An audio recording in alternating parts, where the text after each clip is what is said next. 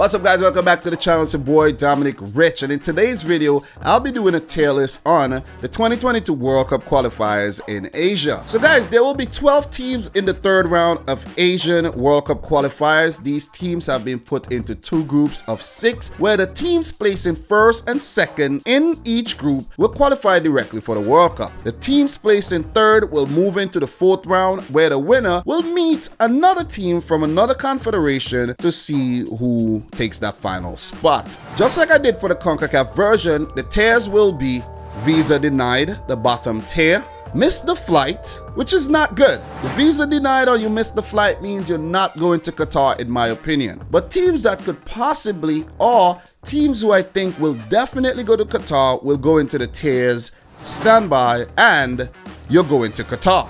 So here goes nothing. The way we're going to do this, we're going to start by groups. So we're going to do group A first, and then we're going to finish off with group B. So I'm going to pick each of these teams from group A, and I'll let you know which tier I think they belong in. So let's start with the United Arab Emirates, a team that has always shown promise, and a side that made it to the 1990 World Cup. So it's 31 years since they were last at the grand event. They have been showing some promise, and they came through a very tough group, and they have a nice little roster there going for them, with the striker Ali Makbout being their standout guy. They're currently managed by the Dutchman Bert van Markwijk, who has a ton of international experience with teams like Australia, the Netherlands, and Saudi Arabia. When you look at the other teams in this group, I actually think the UAE can compete, but I'm not too sure if they will top the group or come in second. They just might. So with all that said, I'll be putting the UAE on standby. I think they have a very experienced manager.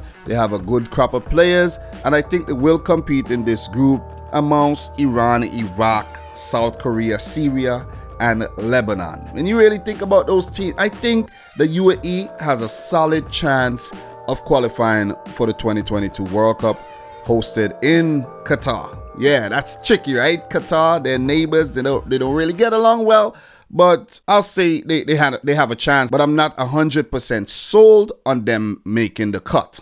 So I'm going to put them on standby. So have your bags packed, be ready, just in case they say, hey man, you have a seat on this flight. So let's move on to the next team, Lebanon. Judging from my analysis of this Lebanese team, I think they have been very lucky to make it to the last 12. Let's just put it that way.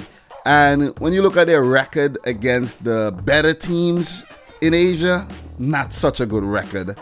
They do bully the minnows, let's just put it that way. And they don't have a lot of big players in their team, names that you're going to be like, yeah, that guy's from Lebanon or anything like that. So it's a team that, in my opinion, to be harsh, they're just making up numbers. Seriously, just making up numbers. The newly appointed Czech Republic national Ivan Hašek as their manager to take them into World Cup qualifiers. Let's see how long he will last, because when I did the analysis and, you know, the whole preparation for this video, the managerial spot was vacant, and on July 15th they appointed Ivan Hašek. So let's see how it will work out for the Lebanon international team, better known as the Cedars. So I think they will struggle, and for Lebanon, visa denied. I'm gonna keep it short and sweet. Just to note that Lebanon are potential debutants at the 2022 World Cup, and if they somehow manage to prove me wrong, yeah, they would make their first ever appearance at the major event.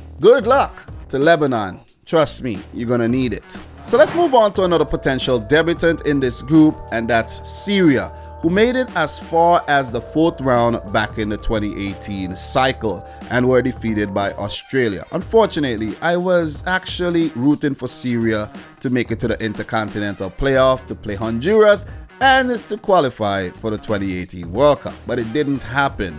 A lot of things have changed since then. I've seen a lot of new faces in the team. They were quite impressive during qualifiers as well, and you gotta give it to them, man. They're a hard team to write off. Like, if topping their group is not enough to convince you that this Syrian team has potential and can possibly qualify for the 2022 World Cup, I don't know, man. You know what I'm saying? Like, they were impressive during qualifiers. Even though they lost on the last day to China, they were still good. So former player Nizar Mahous is currently in charge of the team, and he had a previous stint with the national team as well as the head coach, and he has just been put back in charge in 2021. But it's going to be a very tough task for him beating teams like the UAE, South Korea and Iran. And look, I'm not saying he can't do it. I'm not saying Syria cannot do it, but it's going to be very, very difficult. But judging from the way they played back in 2018 and now again in 2021,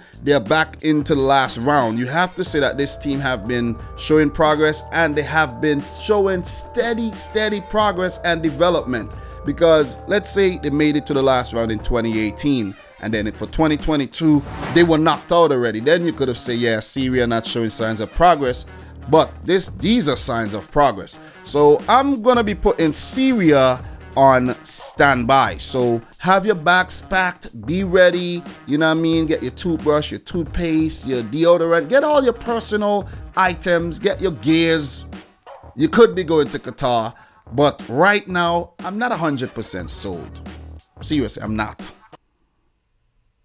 But Syria, you're looking good. Let's just put it that way. Let's talk a bit about Iran. They're currently managed by the Croatian Dragan Skokic, and he has a perfect record so far in his tenure. 7 games and 7 wins. And if it wasn't for Mr. Skokic, I think Iran would have not have been in the last round, because they did not start out qualifiers well at all. And there was a big talking point around whether they would actually make it to the final round and qualify for the World Cup, of course. But they managed to pull things together and end up topping the group above a very spirited Iraqi team, their neighbors Iraq, and they put themselves in a pole position to qualify for back-to-back World Cups. Well, I should correct myself and say 3 consecutive World Cups, because they did make it to the 2014 event. But we know Iran are a type of team that could actually miss a World Cup here or there. They first made it in 1978, but didn't make it again until 1998. Missed the World Cup in 2002, came back at 2006, missed it at the 2010 event, and made it back to the 2014, 2018. And in my opinion, I think this very talented Iranian team will definitely be going to Qatar. With the talent still in that team, I think they are definitely in a prime position to make it to Qatar. Even though they had hiccups during qualifiers under Dragan Skokic, they will make it if he manages to keep his job, that is, because you know what it is. But Iran, I think, with players like Sardar Azmoun, Jahanbakhsh, Mehdi Taremi, and you still have Ali Reza Behranvan in goal, this team still has some quality players in their ranks. And when you look at the other teams in the group, I think they are definitely going to get the better of most of them and either come in first or second. So Iran, you are going to Qatar, first class. The next team that we're going to talk about are the 1986 debutants, Iraq.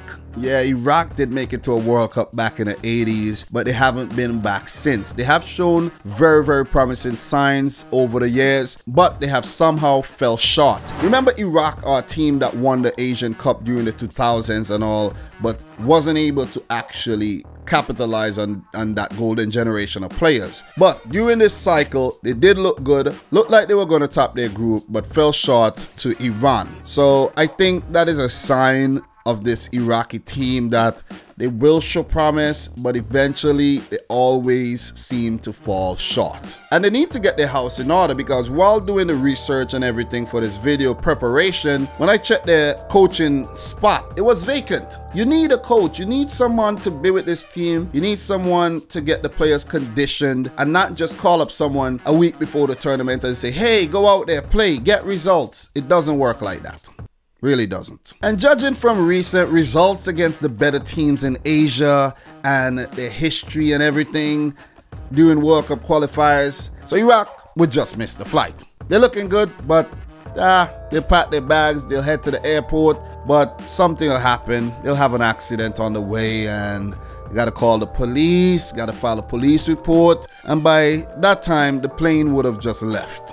See? So Iraq, you're missing the flight. You're not going to Qatar. Let's just put it that way. It would be nice if some of these teams does go on to prove me wrong and make the cut, because I would love to see some fresh teams at the World Cup. You know, we are used to seeing the same old Asian teams at the World Cup anyways. But guys, come on, you know. I don't think much have changed. And the last team in the group is South Korea. They're currently managed by the Portuguese Paulo Bento, and he has had a very, very good record with this team, and he has been with the team for quite some time. Remember, at the 2018 World Cup, South Korea were responsible for knocking Germany out the thing, and this is a team that has always shown promise with guys like Han Son, Hwang Hee-chan, amongst others. These are the most popular players right about now, but we're not gonna get into these South Korean names and get my tongue all twisted up, okay? We're not doing that today. But we know South Korea are a quality team. I'm not gonna say they're the best team in Asia, but they have shown a lot of promise, and they have been a World Cup regular over the years. And when I say World Cup regular over the years, I mean South Korea have qualified for every single World Cup since the 1990s. You gotta give it to this team. And look, I'm gonna keep this short and sweet. When you look at the opponents in the group here, I think some of them could be potential banana peels for South Korea, but eventually I think Paulo Bento and his boys have a very good chemistry, and they have a lot of talent in their team, not just Son and Hwang Hee-chan, and they would be going to Qatar. So South Korea, you're going to Qatar. Pack your bags, first class. So that's it for Group A.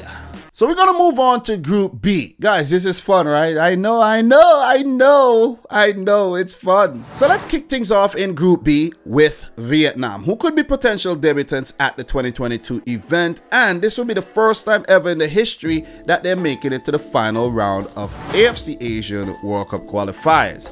Vietnam were in the same group as the UAE, and they have been showing some promise over the last few years. Did well at the last Asian Cup where they made it to the quarterfinals, and they have some very neat players within their ranks. Vietnam are currently coached by the South Korean Park Hang-seo, and his record with the national team is nothing short of brilliant. So the fact that they're making it to the final round for the first time in their history, they did well at the Asian Cup. This is progress shown by this Vietnam team that has some talented players in their ranks, and the players I know from Vietnam are Win Kong Pham and Win Kong Hai. These are some very, very talented forward players with a lot of flair, but I don't think they have enough in them to topple the other teams in the group, because if you go back and you check Vietnam's record and you see the teams that they've been picking up wins against and the teams that they haven't been picking up wins against, you know, the teams that they've been beaten are the minnows. When they play against the better teams, they fall short.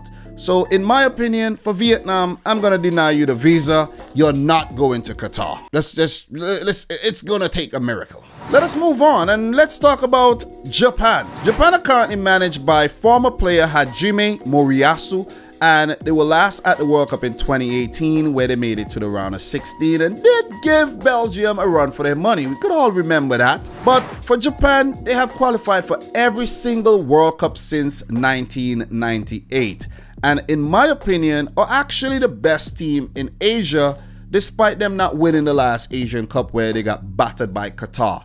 But look, with the exception of Qatar, who won the Asian Cup, I think Japan are the best team. Is that a bit confusing though? I think they're the best team, but they didn't win the Asian Cup. It's gonna be very difficult to beat Japan. And I think without going too deep into players and going deep, you know, doing a deep dive on Japan, guys, come on, man. Japan, pack your bags. You're going to Qatar first class. You're the first. Matter of fact, you're the first team on the plane. No one else gets on the plane before Japan. All right, get the Japanese team on the plane, and matter of fact, we're taking them to Qatar first and coming back for the rest teams. That's how good they are. And as I said, I won't be getting into the names. The entire roster is filled with talent in defense, midfield, and attack. And I think Moriyasu is a lucky man that he has this pool of players to work with. So Japan, I think, might even go on to top this group. Let me make an early prediction right here. So for Japan, you're going to Qatar. That was easy. I like that. You're easy. Thanks. So let's move on to China, where they're currently managed by the former player Li Tai. I think I said that right. I actually said that in Chinese. Oh, wow. That was impressive. But let's talk about China. When you talk about China, you think about the Chinese Super League. The Chinese team debuted at the 2002 World Cup, but haven't made it back since. They have made it to the final round on a few occasions, but they came up short. Let's just put it that way. Look, for this Chinese team to qualify for the 2022 World Cup, they would need to put out a clinic. They would need to put out a really great performance. And they do have some naturalized Brazilian citizens in their team, and that could actually help. And I forgot to mention, the UAE does have some naturalized Argentinians and Brazilians in their 11 too. So I just remember that when I'm thinking about China. So that's why I did put the UAE on standby. But for China, I think when they come up against the better oppositions in Asia, they kind of struggle. Could that change? It can. But I think this Chinese team, when you think about the Chinese Super League, has it really helped the national team by bringing in all these star players, paying them big money, let them rub shoulders with the Chinese nationals? Has the talent rub off on these Chinese players? I honestly don't know. They do have some talented players like Wu Lei and some of the naturalized Brazilians. In that way, the Chinese Super League have helped the Chinese national team. But I think it's going to be a little bit too much to ask of China in this group. And I think they're going to miss the flight. So sorry, China, you're not going to Qatar. You could go, but you got to prove me wrong. So let's move on to the next team, Oman, who are making it to their third final round of World Cup qualifiers. Look, this Omani team are currently managed by Branko Ivankovic, who's a Croatian, and he has had a good record with the team. You got to give it to Oman. I think they kind of lucked out with their group, being in the same group as Qatar, India, Afghanistan, Bangladesh. That was an easy group, man. With the exception of the playing against Qatar. That was an easy group. And they got through. But I think this Omani team, they have some talent. They won the Gulf Cup, I think, back in 2017. And they have been showing some competitive spirit. But when you look at the other teams in the group here, I think it's going to be really, really rough. It's going to be hard. So for Oman, look, you cannot write them off 100%. But I think they're going to miss the flight. Same like China, they're going to miss the flight. I think China is a little better than Oman. But for Oman, come on, man. For me to predict Oman to go to Qatar, people be like, are you crazy or something? Even to put them on standby. Are you crazy, Dom? So I'm going to say they missed the flight. And with that being said, we have two teams left. And just to note, Oman are potential debutants for Qatar 2022 as they have never qualified for the World Cup in the past. But we have two teams left to finish off this tier list, and those teams are Australia and Saudi Arabia. So let's talk a bit about Saudi Arabia, who did make it to the World Cup back in 2018 and have been World Cup regulars over the years. They're currently managed by the Frenchman Hervé Renard, who is renowned for managing international teams. His record with the Saudi Arabian team has been nothing short of stellar, and he have the Saudis looking good going into qualifiers. Saudi Arabia is a very difficult team to analyze, right? Where they had a golden generation from 1994 to 2002, but missed every World Cup from then on until 2018. So are they back? You see what I'm saying? So it's a question. You seem to question yourself whenever it comes to Saudi Arabia. Are they back, or are they still like in a transition period where some of the better players from 2018 have been phased out and they have a new crop of players coming through? They have a good manager in Hervé Renard, and it's a very difficult team to analyze, and I don't really know where they're at, if they're definitely going to Qatar or if they're like, oh, I don't know, but they just might qualify. So for Saudi Arabia, though, they do have a lot of talent in their team. You know, guys like Behabri, you think about Fahad Al-Muwalad, you think about Salem Al-Dosari, and a few young talented players coming through the ranks. They have a good outfit, and I think they will challenge within this group, and I think they'll do just enough to be on standby, in my opinion. I'm not gonna throw them into going to Qatar. I'm not fully sold on Saudi Arabia yet, so I'm gonna say you're on standby. I think that's fair enough, and I think that's a fair analysis of the Saudi Arabian team. Because look at the other teams in the group, right? You have Japan, Australia, Vietnam, who could cause some trouble, Oman. So I could see Saudi Arabia kind of dropping points along the way, but might still get enough points to even come in third and make it to the playoffs and go on to the intercontinental playoff final and all of that. So I think Saudi Arabia will be in the mix to qualify for Qatar 2022, but I'm not gonna say I'm 100% sold on Saudi Arabia. And last but not least, in Group B, last but not least in this tier list video is Australia. Australia first made it to the World Cup back in 1974, but were absent up until 2006. They used to be part of the Oceania Confederation, but since they have made their switch to the AFC, they have qualified for every single World Cup since. They qualified for 2006, 10, 14, and 18. So what does that tell you? Listen, this Australian team under Graham Arnold have not been the best looking Australian team, but I think they have shown promise and they have shown a lot of continuity. The squad have transitioned well from that golden generation, and they have always had these neat little players, these effective players within their ranks. And judging from what they did during qualifiers, impressive. If you look at their group, the teams that they have to play against in their group, a China, a Oman, a Vietnam, I think Australia are going to pick up points against these teams. Maybe not Japan, maybe not so much against Saudi Arabia, maybe they get a draw or a win, or, you know, but I think this will be enough. This will be just enough for Australia to scrape and come in second in this group. This group is a little bit more easier to predict, and I think Australia are gonna just come in second. They could place third, but for now, I think Australia are going to Qatar. So big up to all the Australians watching this, you know what I mean? Aussie, Aussie, Aussie. Oi, oi, oi, oi, oi, oi, oi, oi. So guys, thanks for watching another tier list video. I'm your boy Dominic Rich. Make sure you subscribe if you're new. Like the video if you like it. Let me know your thoughts down below. And until next time, peace out. Rich Squad. Peace.